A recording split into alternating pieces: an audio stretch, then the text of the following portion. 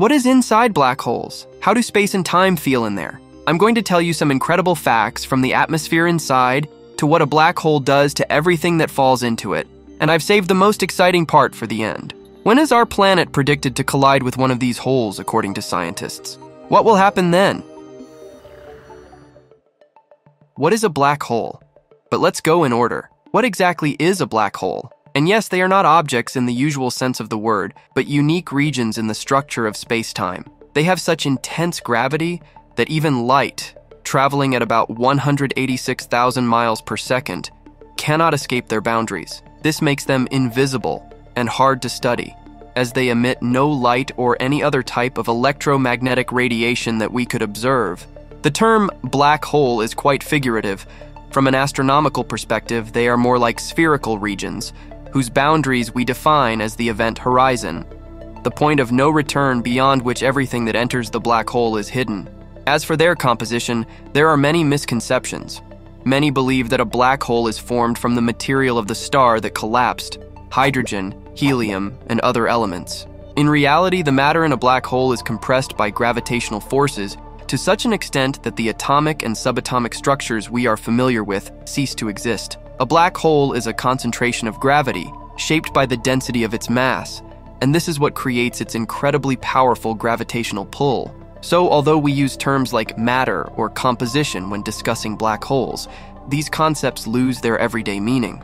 Black holes are not made of matter in its usual state. They are more like radically compressed zones where gravitational forces modify the very fabric of space-time. It is a region where none of the physical laws in matter as we know them on Earth apply. The formation of black holes. But how do such concentrations of gravity come to be? The process of black hole formation begins with the explosion of the core of a massive star. During its active life, the star remains stable due to a delicate balance between gravitational compression and the thermonuclear pressure from reactions in its core. Hydrogen, the primary fuel, undergoes a series of reactions, turning into heavier elements, helium, carbon, and so on, up to iron in the case of the most massive stars. These reactions release a tremendous amount of energy in the form of heat, which helps offset the loss of energy through radiation and stellar winds, maintaining high pressure and preventing the star from collapsing under its own gravity. However, when the thermonuclear fuel in the core is exhausted, this delicate balance is disrupted. The star loses its ability to maintain the necessary internal pressure and begins to collapse under the force of its own gravitational pull, leading to the formation of a black hole. The mass of the star determines its fate after the end of nuclear fusion. Stars the size of our sun or slightly larger are usually destined to become white dwarfs. In these conditions, the collapse is halted by the pressure of degenerate electron gas, and the star simply fades. If the star's mass exceeds this limit, it may go through a neutron star phase where the collapse is stopped by the pressure of degenerate neutrons, and in the case of even greater mass, it collapses into a black hole. Additionally, in the centers of galaxies, black holes can form through another route, from the collapse of massive clouds of gas and dust, as well as stellar material. These processes give rise to supermassive black holes, with masses millions or billions of times that of the sun. And yes, they are scattered throughout the cosmos like mines, capable of destroying anything smaller than their size. But what's inside them, and what are they made of? The photon sphere of a black hole is a unique place where gravity is so strong that even light, which normally travels in a straight line, begins to orbit the black hole like cars on a roundabout. Can you imagine? This happens because the gravity of a black hole bends space so much that light rays, instead of escaping or falling into the black hole, are forced to follow a circular orbit. If a person were to be on an orbit in the photon sphere and looked ahead, they would see light coming from behind them. In essence, they would see their own back, which seems absurd and impossible in the normal world. The event horizon of a black hole is the boundary beyond which lies a region from which escape is impossible. It's what we see in movies, the edges of a giant black funnel. If anything crosses this boundary, whether it's a spaceship or light, it cannot return because it would require exceeding the speed of light, which is impossible according to the laws of physics. Inside the event horizon, all paths lead in only one direction, toward the center of the black hole, the singularity. It's like falling into a bottomless well, where the walls are too slick to grab hold of or climb back up. The singularity. So what is the singularity? It is the central point inside a black hole, where all its mass is concentrated, essentially the heart that holds everything together. At this point, the density becomes infinite, and the gravity so intense that even time behaves differently. The laws of physics, as we know them in everyday life, no longer apply here. To imagine what happens in the singularity, you have to picture a place where space and time cease to be what we know them as and fold into something entirely different. And as you can guess, the processes that happen there are simply impossible to study. There are theories that passing through a singularity could allow someone to enter another universe or travel through time, but this is still on the edge of science fiction, and far from what modern science can fully understand. And yes, many scientists believe this is quite possible. Why not fly into a black hole? But why can't we send a probe or expedition into a black hole? What would happen if you entered one? Flying to its center is probably not the best idea if you value your life, but let's imagine the scenario. At first, a black hole will appear as a black, infinitely deep circle against the backdrop of stars. This phenomenon occurs due to gravitational lensing. The black hole bends light passing by, distorting the view of everything behind it. As you get closer, this circle begins to take on volume and appears spherical, while the distortions of space around it intensify. If there's a star behind the black hole, it might appear as if it surrounds the black hole, creating a stellar donut effect, both beautiful and terrifying. Now about possible scenarios. If the black hole is supermassive, theoretically, you could cross the event horizon without immediate catastrophic consequences. In such a hole, the gravitational force is distributed so evenly that tidal forces wouldn't be too strong until you got close to the singularity. But I would think twice before continuing that journey. If the black hole is smaller and its mass is concentrated in a more compact volume, tidal forces will become your enemy much sooner. This phenomenon is called spaghettification. An object approaching the black hole experiences such a strong difference in gravitational pull between the part closer to the hole and the part farther away that it starts to stretch. In the worst-case scenario, this stretching can turn any material body, including a person, into a long, thin strand, like unfortunate Italian spaghetti being pulled out of the pot right before it hits the plate. Creepy, huh? How does this look from the outside?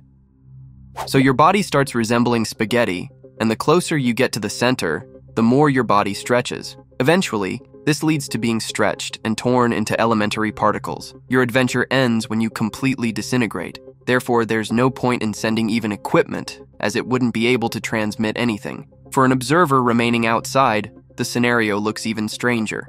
From their perspective, you would approach the black hole slower and slower, eventually appearing to stop completely at the event horizon.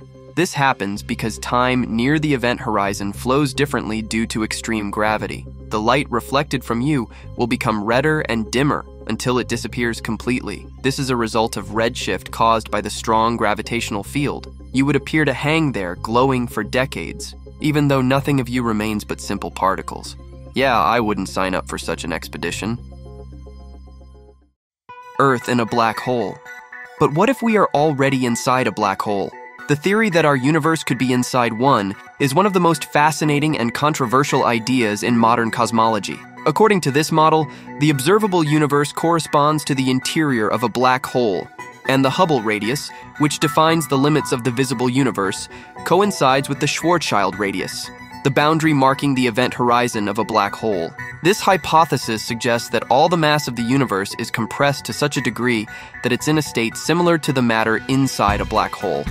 The expansion of the universe, which we observe as galaxies accelerating away from each other, is interpreted in this model as motion inside a black hole, where everything falls toward its center, accelerating due to gravitational pull. The idea that the Big Bang is the beginning of the collapse of matter in our universe within the Schwarzschild radius implies that the start of our universe can be described not as an explosion in external space, but as a process of collapse inward. In this model, the curvature of space-time in a black hole creates a structure resembling a throat, which theoretically could connect our universe to other regions of space-time, or even to other universes. Sounds like good science fiction, doesn't it? However, it's worth noting that this approach is still just a theory, requiring further research and experimental confirmation, and many scientists are skeptical due to its radical nature and the difficulties in proving it. White holes. Have you heard of white holes? They are one of the most mysterious and controversial concepts in theoretical physics, representing a kind of mirror image of black holes. Unlike black holes, which absorb everything that enters them, white holes are theorized to be sources of matter and energy from which nothing can enter, but from which matter and radiation can emerge. This concept arises from the same equations in general relativity as black holes. However, most scientists consider white holes purely hypothetical objects, as there is no reliable observational evidence for their existence.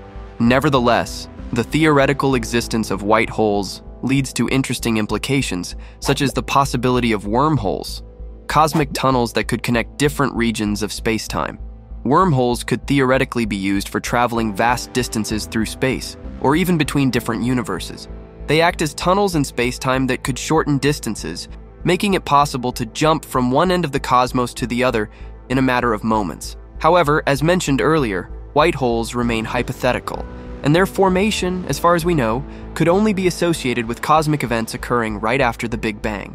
Israeli astronomers Alon Reder and Shlomo Heller proposed an intriguing hypothesis, linking the anomalous gamma-ray burst GRB 060614 to the manifestation of a white hole, which they call the Little Bang. It's believed that white holes could appear and instantly collapse, releasing an enormous amount of energy, resembling a miniature Big Bang. Quantum gravity also suggests the theory that black holes could eventually transform into white holes, leaving many questions about the nature of these mysterious cosmic objects. Could Earth be swallowed by a black hole?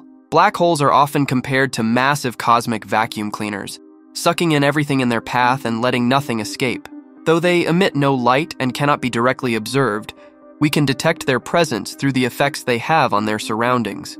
When matter approaches a black hole, it accelerates and heats up, emitting powerful streams of light, which provides astronomers with clues to the location of black holes. In addition, black holes affect the orbits of nearby stars and can distort light passing by. There are stellar mass black holes, formed after the collapse of massive stars, which can be hundreds of times heavier than the Sun, yet their radius is less than 190 miles.